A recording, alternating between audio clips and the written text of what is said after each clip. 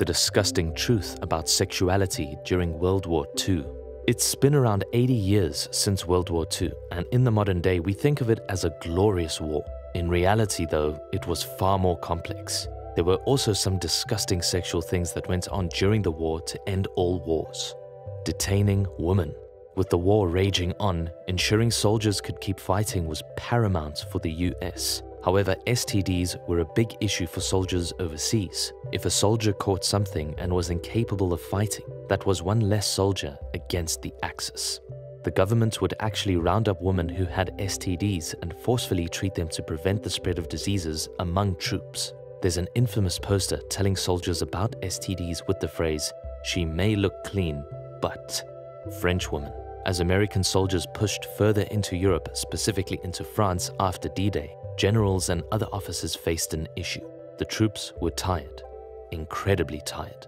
They needed something to motivate them. Beyond the thought of fighting Nazism, officers began to tell their soldiers about beautiful French women waiting to reward the soldiers. In the book, What Soldiers Do, the author describes this tactic and the absolute travesties it led to. Widespread disease. Disease and war seem to sadly go hand in hand. World War II was no exception. There's a reason that the "She may be clean" poster was so prevalent. During World War II, there was no shortage of widespread STDs. Soldiers would often go out and have their way with women as a means of distracting themselves from the conflict at hand. It provided short-term satisfaction, sure, but the long-term consequences were devastating. The German army alone lost more men to disease than to enemy soldiers. Military brothels. This goes hand in hand with the widespread sexual diseases soldiers faced while they were fighting on the front lines. American officers weren't the only military leaders to try and appeal to their troops' more primal wants. But the Nazis took it a step further. German officers actually provided their troops with entire brothels. These women were cleaner than the other women troops might engage with. That's certainly one way to relieve your troops while also keeping them in fighting shape. World War II may seem a glorious war, but there were some disgusting sexual things that occurred during the Great War. From STDs ravaging soldiers to those same soldiers being given prostitutes, we've covered some of these facts. There's still so much more to discuss though, so keep watching. The ugly carnivals. American soldiers landed at Normandy were convinced to fight for French women. Yes, but there was an even darker side to this already dark side of the invasion. After Vichy, France was liberated from its German occupiers. Soldiers began to do something disturbing.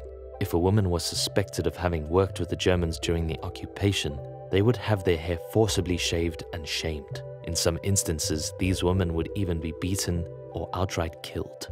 The Holocaust. The Holocaust is infamous, and for good reason. The atrocities that occurred against Jewish people, gays, gypsies, and other minority groups were atrocious. But murder wasn't the only thing that happened in the Holocaust.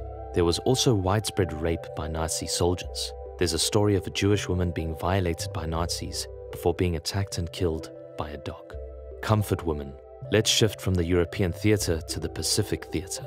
Of course, another key member of the Axis powers was the Imperial Japanese Empire. They committed atrocities just like the Germans. Specifically, the Japanese army utilized what was referred to as comfort women.